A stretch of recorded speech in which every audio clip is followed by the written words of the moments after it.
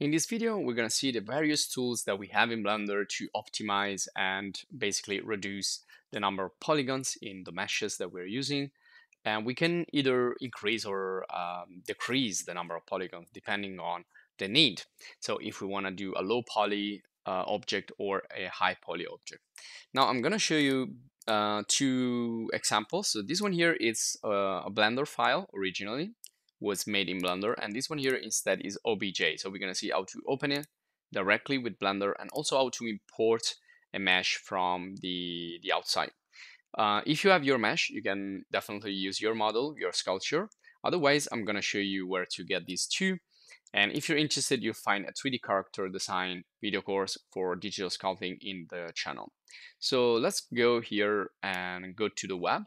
And to get the cat statue, you can go to Polyhaven, go to models, and search for the cat statue. I've already created another guide showing you how to download models and textures from Polyhaven. So just select the cat. And if you want to see the structure as it is at the moment, you can go here in the clay mode visualization. So you can see the wireframe right here. Now, wireframe mode, it's really important to understand the structure of the 3D model, which is also called the topology. So usually when we manage the polygons and then the density of the polygons, the number of the polygons, we're gonna affect the structure. We're gonna change the topology. So this is, you can see a pretty linear topology is really good. It's well organized. It's not like a random. And this probably it's a sign that this model was modeled with polygonal modeling by the author, and it's there is no photogrammetry here, not 3D scanning, and no optimization as well at the moment. But it optimized a little bit with the texture, of course, to get all those concrete effect. Okay, so you can click here, you can select the Blender type of file. This is the texture size, and then you click on download and you save it in your computer. Now the other example is from Sketchfab, and again we created a video guide on Sketchfab, so if you want to know more. But this one here is cool. It's called Bust of Rosa. So if I click here again, I can get some more information. For example, if I click here down here, you see you have this button. It's the model inspector, and I can go in the wireframe mode here as well. Now you can see that this doesn't appear as organized and well structured as the other. If I zoom in, I can see these are not four-sided polygons or faces, but they are triangles. And this could mean two things: that this was done with photogrammetry, so they use a 3D scanner to get this from an existing object, and also could mean that this was already optimized a little bit, so the number of polygons was too high and they reduce it. So either way, this is the structure, and it's a little bit different from the other one. And also it's another format. Now this is the auto right here, all the information are right here, the number of triangles, and if I click here, I can get more model information. I can see, for example, that this one here is OBJ, it's not Blender, so we need to import this. We cannot open this directly. Now, if you find difficult to download this stuff, you can check the Polyhaven video guide and the Sketchfab video guide. Now, to import or open the cat model, all you need to do is just go to File, Open, and navigate into the folder where you store the file that you downloaded. Again, we created video guides about this. So for this one here, instead, you need to go to File, Import, choose OBJ, and again, navigate. You can see this is the OBJ file, and just select Import Wavefrom Object. Now, another problem you have when you import instead of opening a file is that you probably need to work with the texture. So here I just dragged and dropped the texture here inside, and I just connected this diffuse texture to the base color. That's all I did, nothing else. So really basic operation, but if you're having problems with this basic operation, you can check the Blender video course in the channel to start from the basics. Now we have these two, and let's see what we can do. So let's start with this one here. So if I go up here first of all, I can switch into material preview so I can also see what happens to the materials and the texture, which is really important to understand. And also another thing I can do is to activate the wireframe so you can see what's happening also in terms of topology, in terms of structure.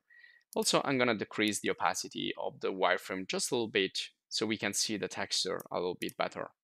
There you go. So now we can see both the wireframe and the texture. So let's begin with the first modifier that we can use. Now, one first modifier that we can use is if we go here to sculpt mode. So let's say we want to sculpt on this. And by the way, I can already sculpt. You can see that I can change the topology by sculpting on the mesh. And to affect the polygons, I can go here and use the simplify. This is the one you want to use if you want to simplify, you want to increase or decrease the number of polygons and the density in a particular area of your model. So I need also to switch from, when I activate simplify, I need to switch from normal mode into dynamic topology mode. So I need to check this on, but let's read here. DynTopo or dynamic topology will not preserve colors, UVs, or other attributes. So let's see what it means. You can see it just got rid of the texture. So I cannot keep the texture. I cannot maintain the material nor the texture when I use DynTopo or when I use the simplify. Now let's see, if I click and brush over this, you can see it's not changing the topology, but it's just increasing the number of polygons. So this is not optimizing. This is like increasing the level of detail so that I can go even more into details if I want to sculpt on this. So let's go back to simplify again. What if I want to optimize and reduce the number of polygons? Then I need to go here to DynTopo, and I need to change here the resolution if I use the constant detail, or the detail size if I use relative detail. So you can see now that if I brush, I am decreasing the polys. So this is becoming a low poly statue and it's losing a lot of details as well. But this is the way I can reduce the size and I can optimize. Now, unfortunately, I cannot keep the texture. Now, if I want to go the other way, I can change the detail size and make it smaller. So let's make it 10. So you can see now I'm increasing again the number of polygons, and I can now sculpt more details if I want. Okay, what if I want to do something to the overall mesh? Well, in that case, I use custom detail and I do detail flood fill. So everything gets filled with that resolution. Again, you can see the main problem is that I'm losing the texture. Now let me just go back, and there you go. So this is where the texture is there. Now the other tool is Remesh. We can use it from here. We can use it as a modifier. We created other video guides both on Remesh and this one here, and also the Remesh modifier. So I'm just gonna go quick and apply the Remesh. Now, what's going to happen with the remesh is the same exact thing that happened with the DynTopo. It's taking some time, and eventually it's going to appear. But the problem here is that, again, it's going to lose the texture. Okay, you can see it here. I've applied it to the cut because it was taking too long and it required too much memory. So you can see that this is the remesh. I can go back and forth. I can increase, decrease the number of polygons. And again, this is just if you want to work with the geometry, with the mesh, you don't care about the texture. Otherwise, this is not good because you're losing the texture and perhaps you need it. So here I can then apply or just delete this modifier. And let's go back to the original object with the texture. Okay, so how we can maintain the texture and still decrease or increase the quality of the mesh? Well, we can use another modifier, which is called Decimate. This is the one you want to use if you want to keep the texture. Now, it has many options here, but the main one is to collapse, which means collapsing the edges that are already there. So right now we have 6,000 face counts, so we have 6,000 polygons. more or less, and this is the ratio. So if I decrease this bar, if I click and drag, you can see it's decreasing the number of face count. Now we are at 2000, but you can see we lost some of the detail, not too much, because most of the details are on the texture. So thanks to the texture, we can decrease the quality of the polygons and create a low poly object. So this is 5000, this is 3000. You can go all the way down, but you can see this is not good.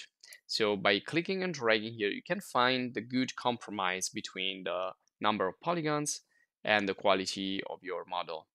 So you can see you can play around with it and find the correct solution.